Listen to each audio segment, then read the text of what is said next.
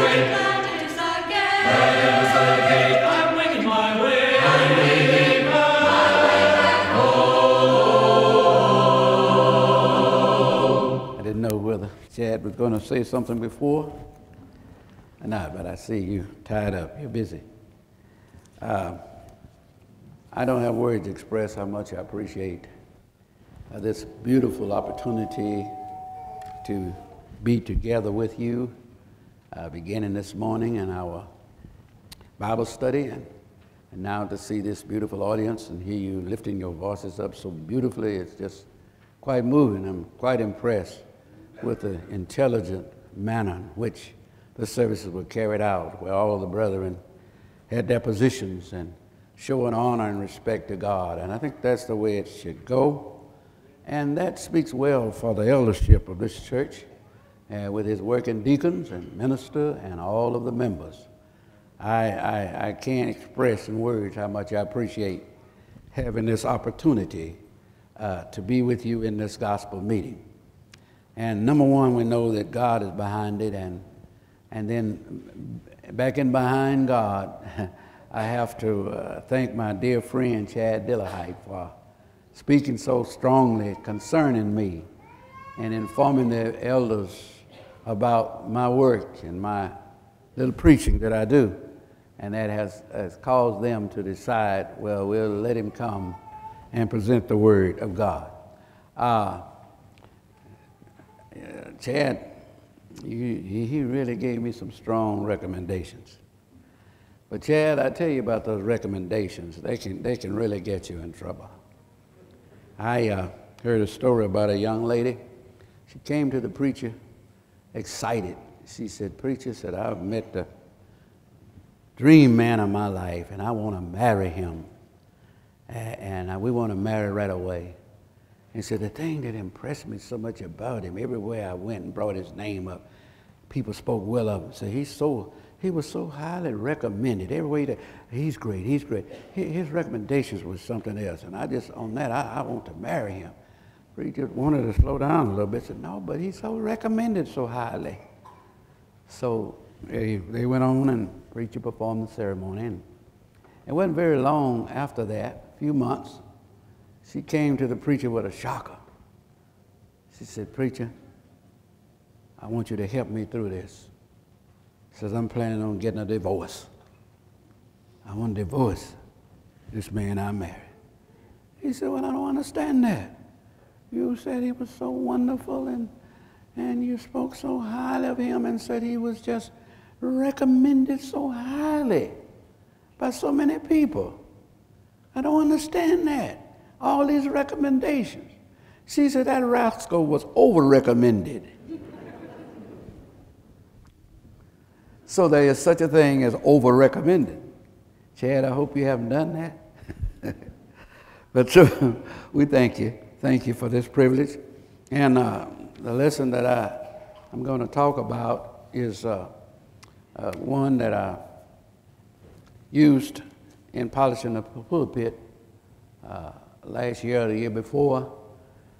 One of those chart lessons that I have, and it was suggested that I bring it here. A few of you may have been there at that time, but then I guess the bulk of you were not there. And so it was recommended that I bring this particular lesson that has been put out here in such a beautiful way. This church is really prepared. I got my old chart over there, and then it's up here on the board. I commend you for the beautiful way that you make arrangements so that the Word of God can be taught and practiced in a manner we believe this is pleasing and acceptable in the sight of God. Now, I'm not an artist, but that's something I struggled to put together years ago, many years ago. We used to preach using these charts, and if we didn't have the chart, we had the blackboard before we got all these marvelous inventions. So I'm still using that. I have others, I know one particular, but I'm going to work with this, and you can see it up here, and I may have to look over there a little bit to see where I am, but we want you to kind of understand what this lesson is all about. It describes the dilemma that souls are in, caused by Satan and Satan's servants. And God is the only one that can deliver us from these two predators here, the lion and the bear. The lion and the bear were two of the most fierce predators in Bible times. Matter of fact, when David argued in favor of let me go fight Goliath, King Saul felt like David was just a youngster, just a youth, and wasn't able to do that. But David said that as a shepherd boy, a lion and a bear attacked the sheep. And he says, God helped him, and God caused me to overcome the lion and the bear. And that shows you how bad these two characters were.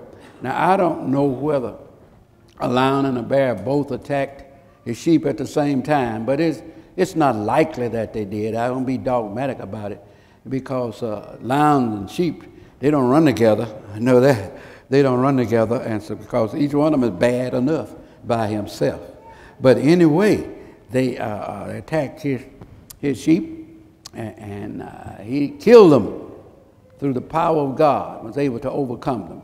So the lion and bear got to become a kind of a cliche, a word meaning a tough position. If the lion doesn't get you, the bear will.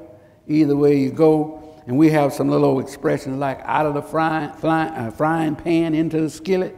You know, you just can't get away. And so the lion and the bear stands for a terrible, terrible, dangerous dilemma for one to be in. And one time even God himself was reprimanding the people for what they had done, and they're not going to get away from me. And so if you think you can get away from me, you'll be like a man fleeing from a lion and met by a bear. Now, when God gets after you, you cannot get away at all. But now, this lion and bear turned out to be such a terrible, terrible position for a man, woman, boy, girl to get caught in. It stands for trouble that look like you just can't get out of. Now, if God got you between a lion and bear, you're not going to get away from him. But the devil, he's picked that up, and he has used that in a most destructive and marvelous in one way and destructive way the other. And if you can notice here, as you look at the chart, I have a picture of a lion and I have a picture of a bear. And this lion and this bear represents the devil. The devil, if he can't get you one way, he will get you the other. And of course, the lion way of getting you is the immorality and all the evil things that are going on in the world today. And you can't hardly turn your television on or anything. There's so much evil, murder, drunkenness, drugs, filth, immorality. Oh, you know all about it. These laws are being passed to encourage and to justify people living together. And if they don't marry, if they're living together, give them the same rights they would have if they were actually married. And if you marry a man marries a man, it's all right. A woman, it's all right. Abortion, all this beside all of the, it's almost seemed like the end of the world is coming. And when you look at the way it was in the days of Noah, and people were married and giving in marriage, and the thoughts and the imaginations of their hearts were evil continuously. And as you watch the television, I don't know if it's getting any worse. It may be that we're able, with our system of communication, satellites and all this, we can see it more. But it does seem like it to me that it is getting worse and worse. And Satan is riding high, but he is not going to win this fight. There's going to be a few that's going to overcome him through the power of our God.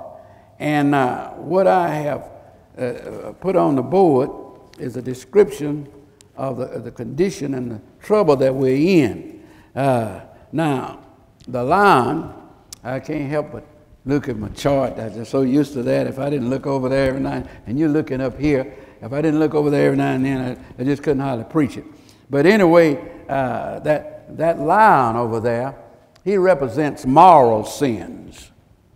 And the world is steeped in immorality.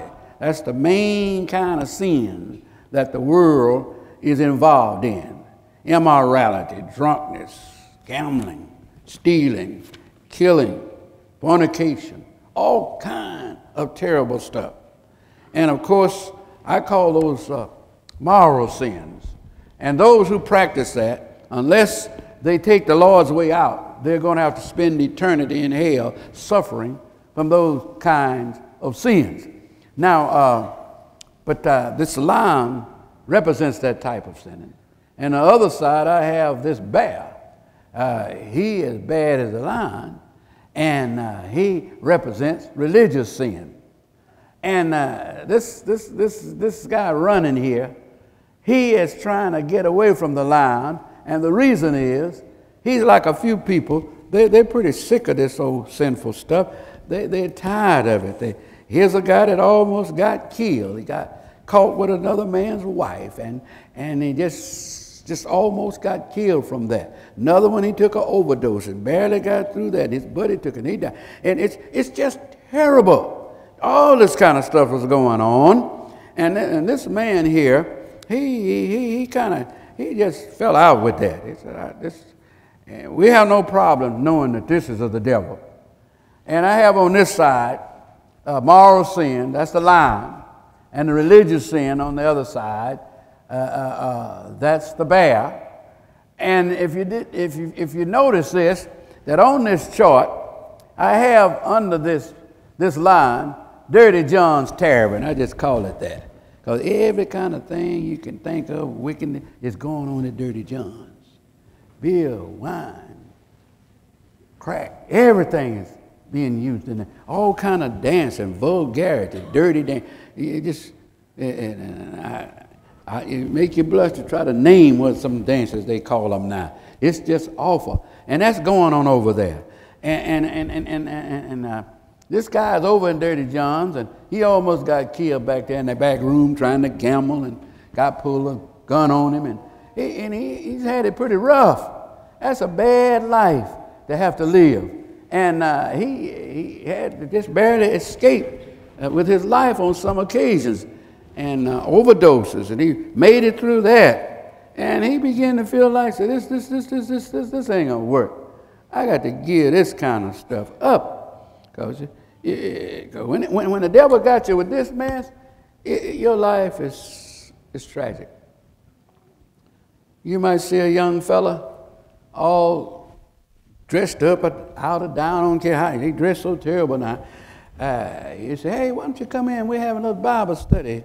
It's about Bible study. Will you come in? Say, oh, I ain't going over there. I'm going where the action is. Church is too dead. I'm going where the action is. And so he goes on down there to Dirty John's, and he gets in there and gets into a tussle in there and get into some bad stuff in there. And the next thing you know, here come the emergency wagon and carrying him out. He went down to Dirty John where the action was, and then got put out of action down at Dirty John. All that kind of stuff is happening down there, and he finally said, "Now this stuff ain't gonna work. We might have got robbed a time or two in there. This ain't gonna work. I got to give this up." And somebody's telling me, you ought to give your life to the Lord, which is correct. But what happens? He just said, I'm going to go join church. And he doesn't know what church, and I'm just going to get in somebody's church. He goes to join church. And so this is him running. He's trying to get away from this. He want to give this stuff up. So he's running from the line. But what he doesn't know, where he's going just to join church, he still haven't gotten away from the devil, because the devil is like the bear. If he can't hold you with his lion tactics, he's going to get you with the bear tactics. For example, I did this on purpose. I call this place over here where all of this sinful stuff is going. It represents all immorality. And that's why I call it Dirty John's Tabernacle. Rather Tavern. But then so he runs and he joins St. John's Tabernacle, getting away from Dirty John's Tavern. But what he doesn't realize is that one is as bad as the other.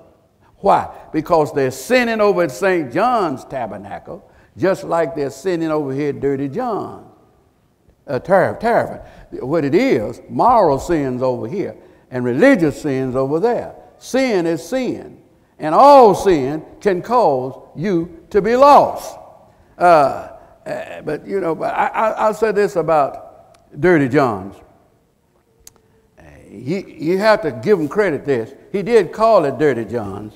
This is dirty at Dirty John's, but they don't call it that over there. And if you get knocked in the head at Dirty John's and they take you to the hospital, ain't no need of you running down Dirty John's because they told you the sign said dirty. But this will fool you. St. John's Tabernacle sounds a whole lot better than Dirty John's, doesn't it? Now you kind of talk back to me and help me know that I'm on the right track. I use amen every now and then, and they're like their sisters, and I know the ladies, you may want to say something, but you might feel like, well, I can't say amen because we can't say amen, in a church like that, the women can't keep silent. Well, I'm not going to get off into that, because I get off into that and some brothers be upset and miss the lesson. So, but I still look like I'm more sisters here than men, so I still need your support, because I'm fixing to get in full speed on this thing, and I'm going to have some help. And what I want you to do, if I'm right about it, you don't have to say, amen, brother. No, you don't have to do that. Just do like that. I know then you're with me. But I say, well, maybe it's something you say I don't agree with. Well, do like that. Is that right? Just do something. All right then. And what I want you to see, it's absolutely amazing that Dirty John's and St. John's place here over here, Tabernacle, they are much alike. And both of them belong to the devil. You see, the devil is in the church business just like he is in the Dirty John Tavern business. Some people are like, well, I don't know about that, preacher. But the church, yes, he is. I'm going to give you this because this is a solid basis for what other few points I'm going to bring out about this. I could preach on this several nights to get this out. But they have a reader. Anybody want to read for me? You brother men read it. You don't have to read a whole lot, but several scriptures. Get me 1 Timothy 4:1, 2 Corinthians 11, about 14, if my memory is correct. Revelations 2:8-9. I want to show you that the devil is in the church business too. And I have found out that there's a lot of stuff that's going on in Dirty John is also going on in St. John's. And you know the reason why? Because the devil is the author of both of them. This one is tricky. You think you're getting away, you're in church now, you're away from this over here, but you get over there and you're going to find out that some of the same stuff that's going on at Dirty John's is going on at St. John. And the reason for it, they both belong to the devil. That's why he tricks you. People, they run away from this and they join church, and the devil still have them because they're committing moral sins, religious sins. While over here, it's mostly moral. I'm going to show you this, that the devil does have churches. 1 Timothy 4:1. One of you brothers just kind of read it for me there, please. Now the Spirit speaks expressly. The Spirit speaks expressly. That in the latter times. Some shall depart from the faith. Yes. Giving what? Giving heed to seducing spirits and doctrines of devils. Oh, the devil's got doctrine. Doctrines of devils. Yes, he does have doctrine. Well, if the devil have doctrine, what else? He said a little bit more about that too, didn't he? Speaking what? Okay? Don't give it up too quick. Doctrines of the devil, speaking lies and hypocrisy. We could quote these. I just wanted to try to make it more impressive. Yeah. Having their conscience seared with a hot iron. Yeah, read on a little bit more. Forbidding to marry Forbidding to marry. And commanding to abstain from meat Uh-huh.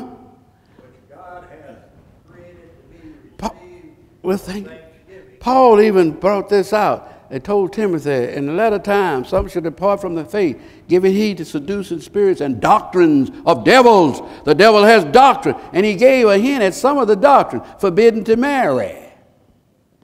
Devil's going to have a doctrine that you can't marry. Certain ones, even if they wanted to, they can't marry. This doctrine.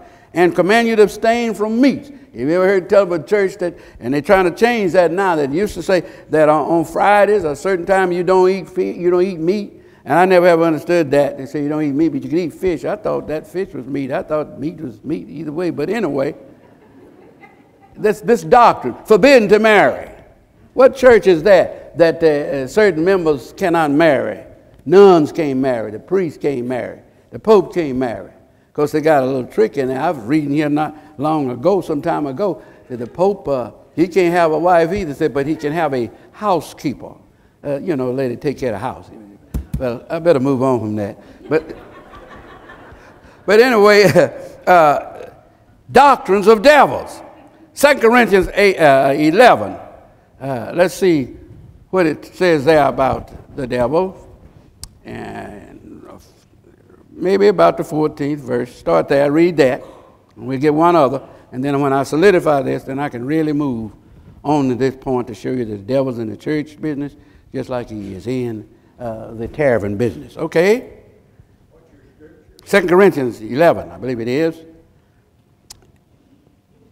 And perhaps you can start with about the 14th verse. Let's see what that says. 2 Corinthians 11th chapter. Chapter 11. And no marvel, for Satan himself is transformed into an angel of light. That's it. No more. Here we got the devil again. Satan himself has transformed himself into an angel of light. Read. Therefore, it is no great thing. Therefore, it's no great thing. If his what? His ministers. The devil has ministers. In 1 Timothy 4:1, it says he has doctrines. Doctrines of the devil, and the devil has ministers. I want to ask you this question. If the devil's ministers preach the devil's doctrines, whose church will it make? Come on, yo. The devil's churches. That's right. The devil is in the church business. Not just only this. Why is he in the church business? Because all he can't get people to live immoral and filthy like this, he still wants them. He won't let them get away. He's got a church for them. So that when they join it, he still got them. If you run away from Dirty John's and join St. John's Tabernacle, the bear got you. He still got you. See, you ever thought about it that way? I think in Revelation, the 2nd chapter, verse 8 and 9, it even mentioned about the devil and his tabernacles or his churches. It says it in a certain way. Get me that one, and then we won't have you do all this reading unless we get Chad some night up here to read right back to me so we can move. But now in Revelations 2:89, what does that say? And to the angel of the church in Smyrna write. Right. These things says the first and the last. Yes. And lives again. Read on. I know thy tribulation and I know thy that. poverty, Yes. but thou art rich. Read on. And the blasphemy of them that say they are Jews, That's the blasphemy of those. There were some that said they were Jews, but what? and they are not, They are not. but are a synagogue of Satan. What is a synagogue? A church. They are the church of Satan. The Bible teaches that the devil is in the church business. He's the bear that grabs you when you run away from the lion. The lion, as I said, moral sin. And the bear, religious sin. Sin is sin, and any of it would cause you to be lost. One of the most terrifying of the persecutors was Saul of Tarsus, but morality, his conscience was clear. He was a good moral man, but he said he was chief of sinners. Why? Because he was breaking God's religious laws. Now, what I want you to see is that the two of them, here's a guy running away from this stuff over here. Then he joins, say St. John, I just use it, St. John's Tabernacle. And lo and behold, he found out that one of the preachers in there is messing around and trying to do ugly things to his little boy. Got his little boy at the altar working in there, but somewhere in the back room, the old priest is doing ugly stuff. Wait a minute. When you go back in Dirty John's, and you go back in that back room where they gamble and all that kind of stuff, anything can be going on back there, can't it? Oh, yeah. Well, then, go with the denomination church, you find the same stuff going on over there. And the more you look at it, the more and more you see that it's cut from the same cloth. The devil has churches just like he has taverns. And you got to get away from both of them. And in a few moments of us hasten on so you can get down to the heart of it. But if you really looked at it, let me show you. Over at Dirty John, they had a night where the women are doing all that vulgar dancing, almost naked and holding to the pole and doing all those ugly kind of twists and ugly stuff. And you know, that's awful. And so here's the preacher for one at St. John's Tabernacle. He tells this boy, come on out of there. That's terrible going on there. Don't you know the Bible says not to look on a woman to lust after her? If you do, you commit adultery in your heart. Come away from there. Don't be looking at that filthy stuff. The boy tells him, leave me alone. I'm grown. I can do what I want to in here. I don't care what the Bible said. And he says, oh, what we're going to come to. And he is just as bad as this fellow over there. Because the Bible teaches this, that women are not supposed to preach. Let your women keep silent in the church. It's not permitted for them to speak, but to be in silence. Not only that, Ephesians 5:19 and the other scriptures on the music of the church, every scripture in the New Testament telling us how we are to worship and what we're to use in worship as far as music is singing, vocal music. Nothing about pianos and organs and all this kind of stuff. You go right back to that preacher who got on that boy and told him about looking at this filth. Oh, what's the world coming to? You need to come out of there. Tell you something happened one time. I think we had gained her. We're about to gain her. This lady was a member of the Baptist church, and she saw the truth. And I pressed her. I said, "Your preacher's not preaching the truth." And so she asked me to speak over there. And the only reason that preacher said you can speak was because he was about to lose her, and he didn't. And he had to do something because he was going to lose one of his best members. So he let me speak. And I began to point out to him on the platform that.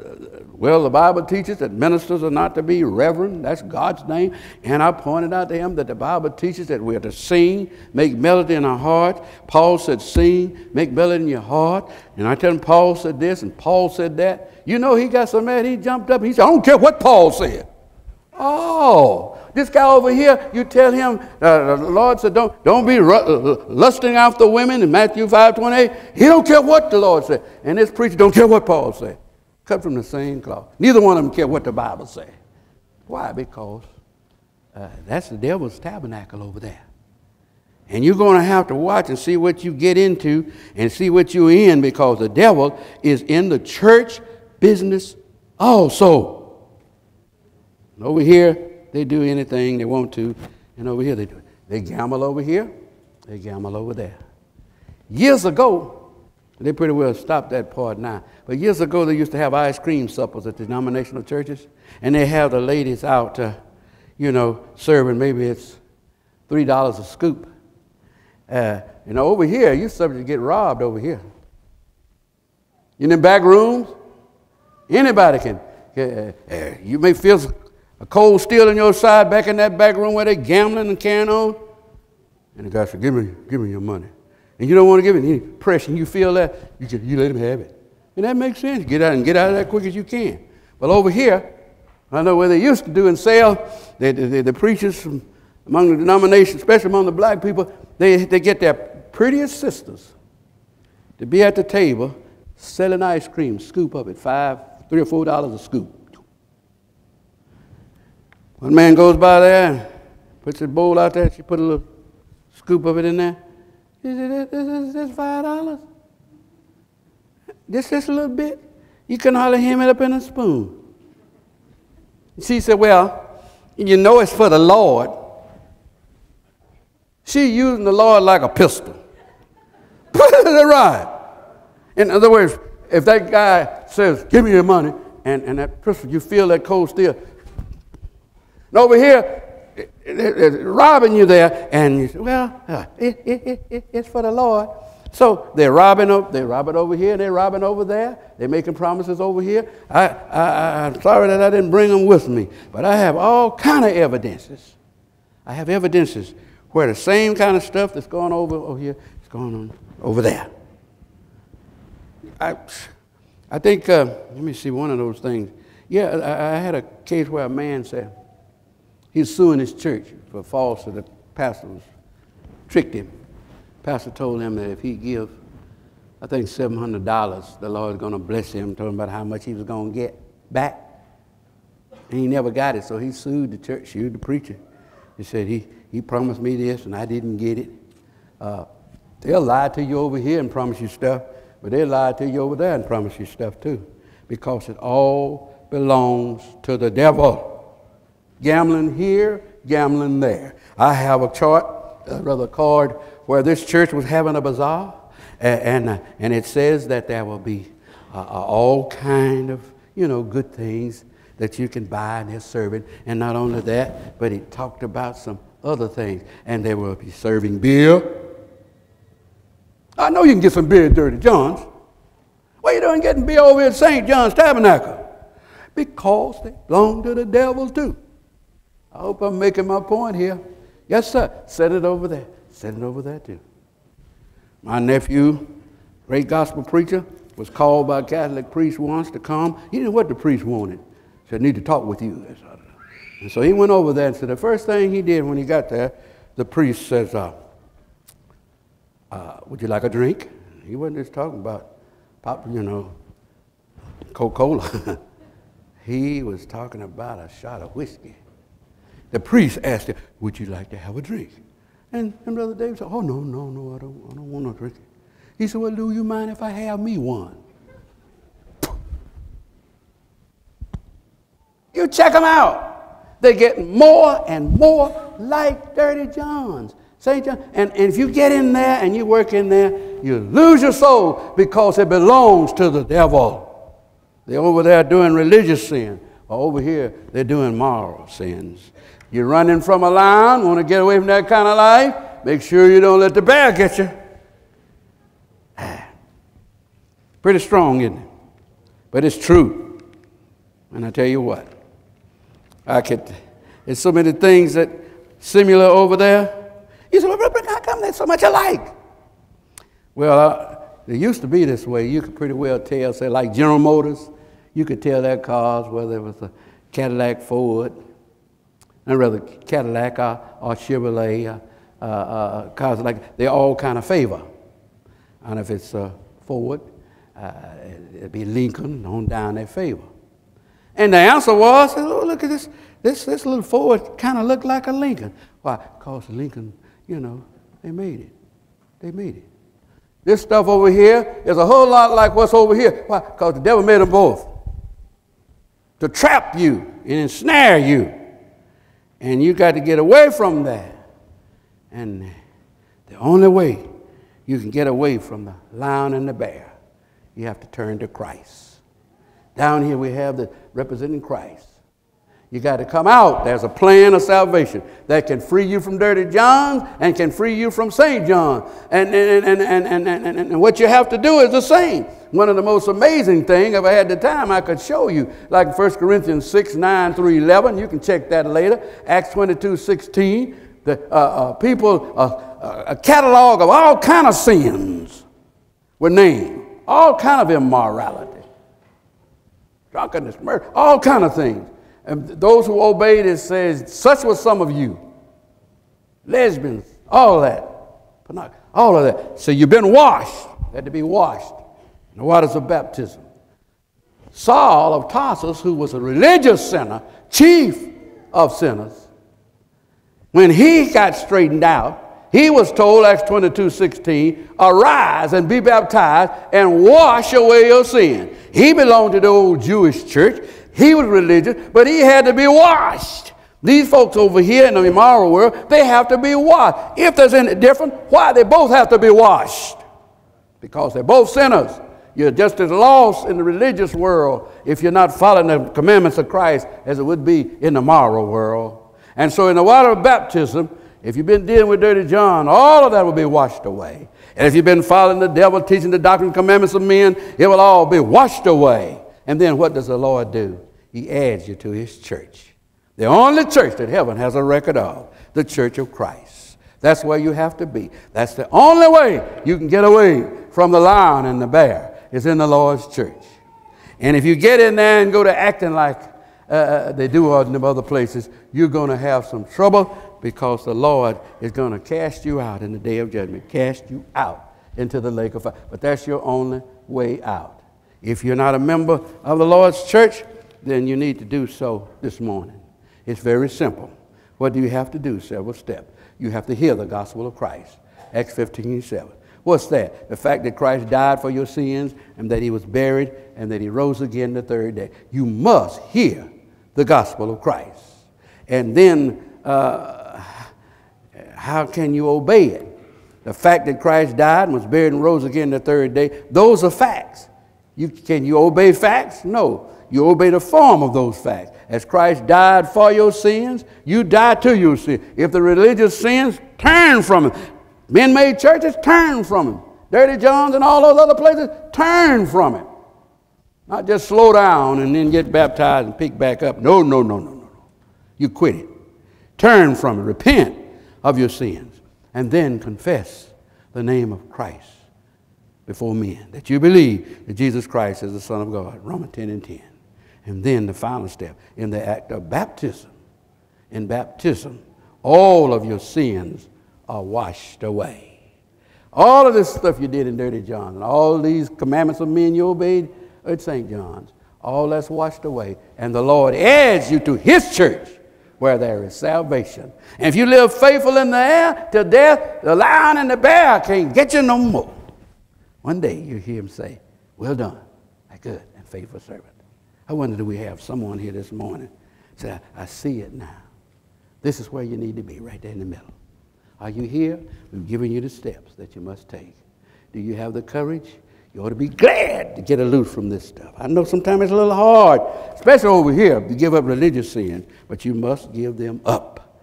Because 1 John 3:4, sin is the transgression of God's law. That's what sin is, transgressing God's law. And if you transgress his moral laws, that make you a sinner. If you transgress his religious laws, that make you a sinner. And therefore, to get rid of your sins, you have to go in the water of baptism. And not just getting baptized by itself. It's several things that go with it. You have to repent. Hear, believe, repent, confess, and then be baptized. The biggest thing, some people say that baptism, that's the hardest thing, to go in the water. No. Repentance is the hardest part. Because repentance means you got to quit your devilment. You got to turn from it. Not slow down, get baptized, and then pick back up. Oh, no. You got to quit. If you're not willing to turn from your sin, the Lord will not save you in them. This is your out. Christ saved you from the bear and from the lion. Just like he saved David, that boy, gave him the power to overcome the lion and the bear. You can overcome them this morning by making this giant step. Coming forward, we're going to sing a song of encouragement. If you're willing to turn from what you know is wrong, and then go down in the water of grave of baptism, you come up out of the water in Christ, saved from all your past sin. If you be faithful unto death, you get a crown of life that fadeth not away.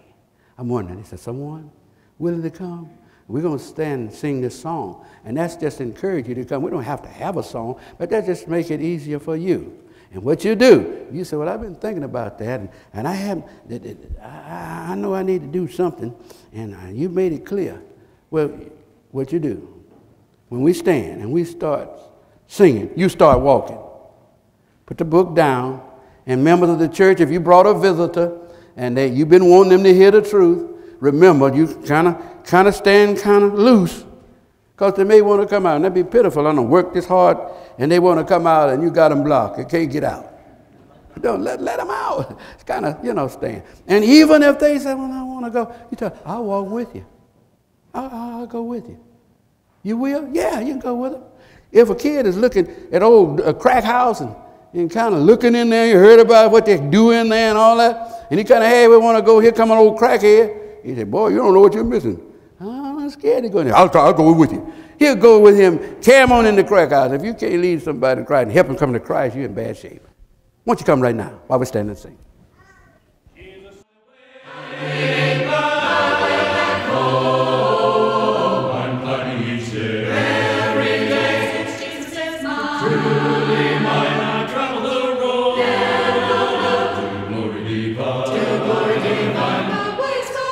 The way so straight.